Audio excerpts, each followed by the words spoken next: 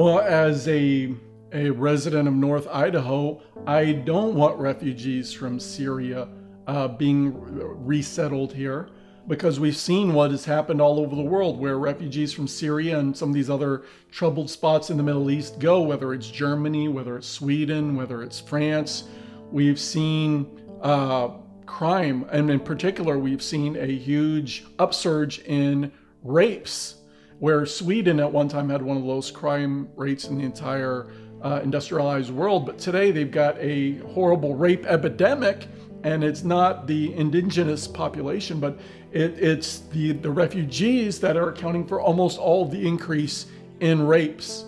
And of course, what happened here in Idaho, where we had that situation in Twin Falls, where a 5-year-old girl was sexually assaulted by 3 refugees, Islamic refugees from the Middle East. Ultimately, if for example, if a state like California wants to accept refugees, then let them accept refugees. But I believe it should be a state decision, that if a state does not want to accept refugees, or if a local community does not want to accept refugees, they should not have to. The federal government, but as it stands today, the federal government can force any community all over America to accept refugees from the Middle East, even though they don't want them. So you have a country like Saudi Arabia, which is right near Syria, a country like Saudi Arabia, which is Sunni Muslim, and the vast majority of these refugees, a lot of them are Sunnis, and where the Saudi Arabia is saying, no, we don't want any refugees, stay out, we don't accept any. Instead, they're bringing them halfway around the world to the US, and then the federal government forces our communities to take these refugees when we don't want them. But I say the people of Idaho should be able to decide whether we want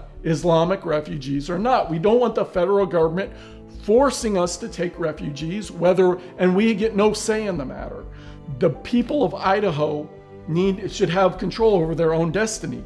If we don't want to take refugees from the Middle East, we should not have to take refugees from the Middle East. Or the federal government's imposing these extremely expensive federal mandates on us. We want to bring that to an end. No more federal mandates, no more federal government telling us, okay, you've got to do things a certain way, and then you've got to spend money to do these things.